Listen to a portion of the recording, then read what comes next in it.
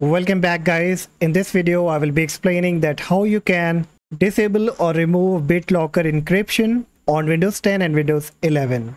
So right now you can see that my E drive has been encrypted and logged with the BitLocker, and if I make a double click on it, it's asking for the password.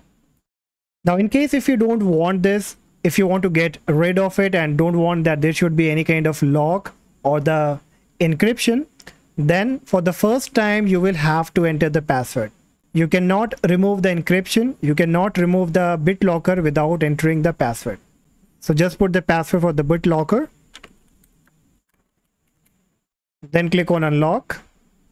Now once the drive has been unlocked, you can see the lock icon is still there. So what you will have to do next, right click on it, then click on manage BitLocker.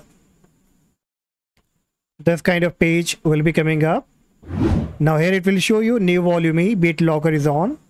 Now here you get couple of options like backup your recovery key, change password, remove password, add a smart card, turn on auto unlock, and turn off BitLocker.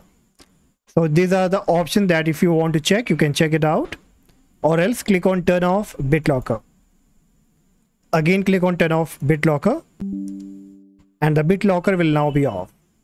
So if I again go back to my file explorer, so you can see the lock icon has been disappeared and I don't find any kind of encryption.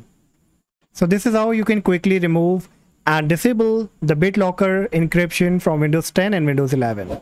Hopefully you will find this short video helpful, and if yes, do not forget to like and subscribe, and I see you in the next video. Bye bye.